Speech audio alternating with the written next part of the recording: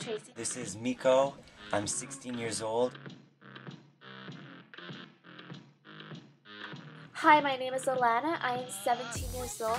Hi, my name's Patrick. I'm 16 years old. Hi, I'm Julie. I'm 15 years old. And I'm from Kuro Maholita. From the dance group Kuro Maholita. From Kuro Maholita. I'm from Kuro Maholita. I'm a new member from the group Kuro Maholita. First got involved in singing and dancing through acting, actually. As a child, I used to do a lot of plays, and actually I still do now.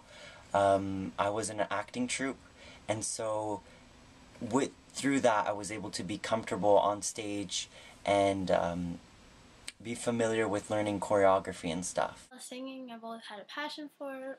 I really like singing in the shower, at home when no one's around, that kind of singing.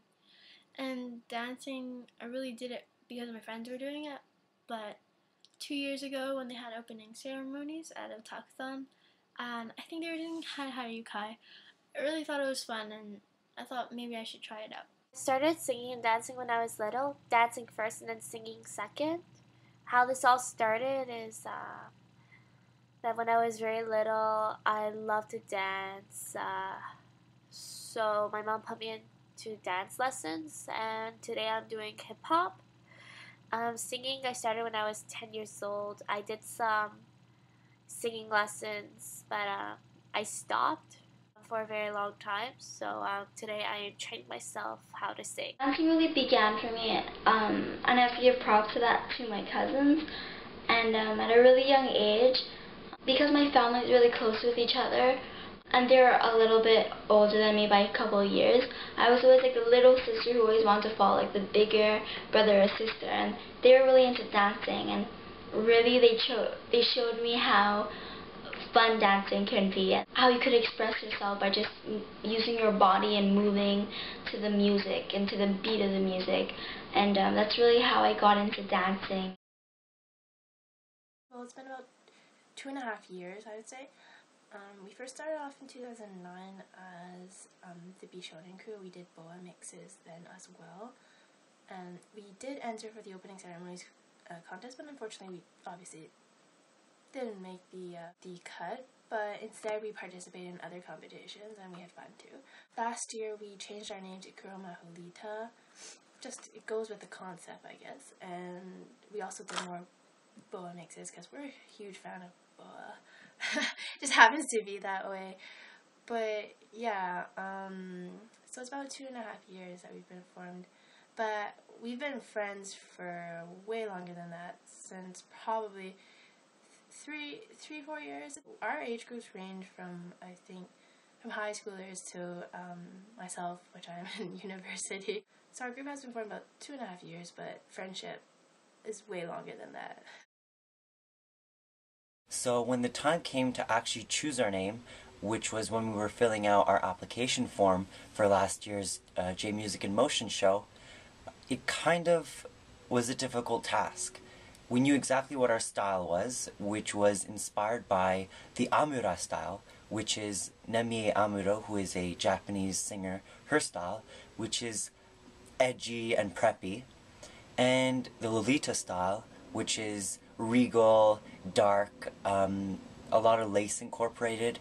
So what happened was our costumes were, the girls wore dresses or skirts, high heels, everything very dark, some lace. The guys wore black pants, white shirt, jackets, and something that made us special and different was everyone has a signature color, and we'd be accented with different accessories to show off those colors. We wanted to incorporate all those elements into our name.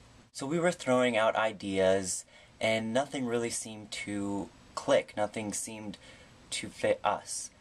Until our leader, Tracy, remembered a cosmetic brand, which was called Majorlica Majorca. Now that name was so cool, and we wanted something pretty similar. So slowly we started to piece it all together, and we took the word for black in Japanese, which is kuro, the word for magic, which is maho, and we used the suffix lita, which is from Lolita. So in the end, you get Kuro Maholita, which kind of stands for Black Magic Lolita. And we thought, yeah, that really suits us, you know? It's youthful, it's special, it's different, and that's exactly what represents us. What made us want to join J Music in Motion? Well, the year before J Music in Motion started, our group Kuro Maholita auditioned for Otakuthon's opening ceremonies, and although we didn't win, we were still motivated to enter another competition the next summer. So when we read the description for J Music in Motion, we were really excited because it had dancing, it had singing, and you'd also get to perform with other groups. What I like best about performing at Otakuthon is being involved in something that I really love, which is anime and the Japanese culture. I get to perform with my friends and perform in front of so many people who have the passion for anime, dance, and Japanese culture. It's very exciting. It gives me the chance to be creative and also be expressive. Also, it gives me the courage to show my dancing in front of everyone. I would definitely do it again because personally I really like performing for people. So just being able to go up on stage and perform for a whole bunch of people to songs that I really love, it's just an awesome experience for me. And for people who are kind of hesitant to join, I think that you should just not think about it and do it, because I'm not gonna lie, being backstage can be really scary, but once you're on stage, it's the most amazing feeling ever. And it's a great experience, and I wouldn't recommend missing out on it. Actually a pretty funny story because we were in the opening ceremonies. We did a Pokemon themed dance to Arashi, which is a Japanese boy band. And what happened was the opening ceremonies and the J Music in Motion show were back to back that year. And so we'd have to rush backstage and get out of our Pokemon costumes and right into our J Music in Motion costumes. And while we were doing that backstage, getting all changed, suddenly there was a pretty big crowd of people that just came backstage and were congratulating us and walking by. And we didn't pay much attention because we were changing, we were rushing. And then all of a sudden, when they were gone, we realized, oh my god, those were the guests of honor. And so they were voice actors, there was a singer, and all these people, and we didn't realize it at the time. And so we were so caught up in getting changed and having our costumes perfect that we didn't realize that they were like celebrities just walking past us. It's a really hard decision, I would say, because I started off getting into Asian culture through music, and that started off with Japanese, and then branched off to Korean and Chinese and other kinds of music. I listen to a lot of different kinds of music, but if I were to pick between Korean and Japanese, it would be really hard, even culture-wise. Both of them have their benefits and disadvantages. But, you know, there's things I like about Korean culture and things I don't like, and then same thing goes with Japanese culture. But, like, in the end, I can't really choose. If I had to choose, I'd say I go to Korea for shopping, I go to Japan for food. But when it comes to music and arts and something like that, it's different.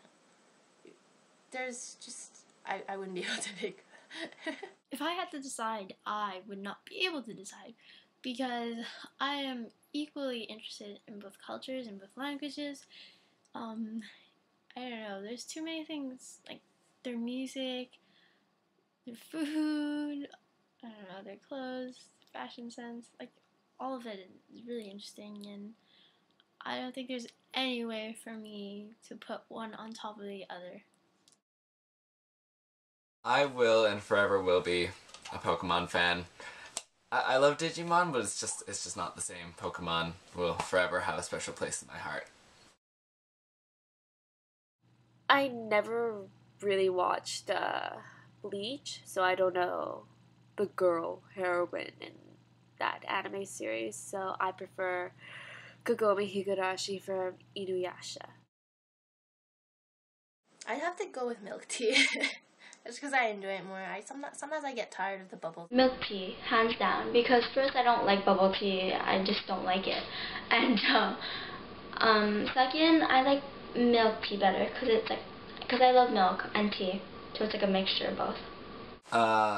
Bubble tea. Milk tea or bubble tea, which one will I choose? I am going to go with milk tea because first of all, you haven't tried the brand Royal Milk Tea from Japan, from their dispensers, fresh out of there, like super boiling hot, then you don't know what milk tea is. A preferable drink, I prefer bubble tea more than milk tea. I like candy cane better because it's like a little cane and it's cool that way. And it's just, I like the mint taste because it's minty. Gingerbread. I like gingerbread. The other one is candy canes. Yeah, gingerbread. I will go with gingerbread because gingerbread you can be more creative. You can make your own kind of person. You can make a gingerbread house. Candy canes, I don't know. You can't really make a house, so it doesn't win.